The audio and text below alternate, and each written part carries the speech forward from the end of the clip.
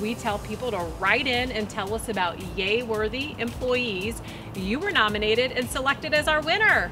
Thank you so much. I'm honored. I'm honored. And your nomination came from a student, which I always think is the highest honor anyone in education can receive, is nomination from a student. And your nominator, CJ, says that you deserve a yay for your hard work in creating a leadership curriculum. Also, the GLAD system you uses with students has truly made a positive impact. After every test, his students complete a GLAD's Google form. What are you grateful for? What did you learn today or yesterday? What did you achieve?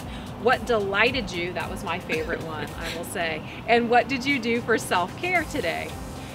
He says, thank you for making a difference. And I have no doubt that if we polled all of your students, they'd have similar stories about the positive impact you're having on them now and well into their future. So thank you for all you do, and congratulations. Thank you.